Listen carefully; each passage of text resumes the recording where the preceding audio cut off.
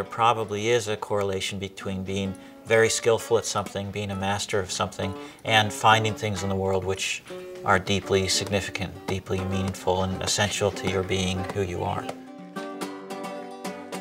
Anybody who gets really good at things has some sense for what it means to bring out what's there that nobody's seen. For me, that's what we all have to do.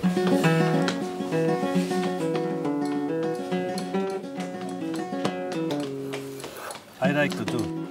Sometimes I rather lose money. Sometimes I'm very angry.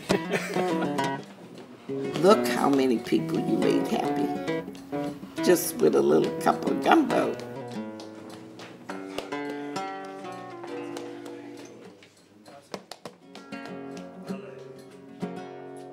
The trouble with computers is that they don't give a damn. What we are at bottom, much more fundamental than our being thinking subjects, is that we care about something. Something matters to us.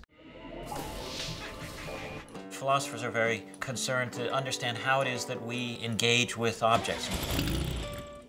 What are the most important things to master? Learning to read ocean conditions, knowing your boat, and Probably have some balls too. There probably is a correlation between being very skillful at something, being a master of something, and finding things in the world which are deeply significant, deeply meaningful, and essential to your being who you are.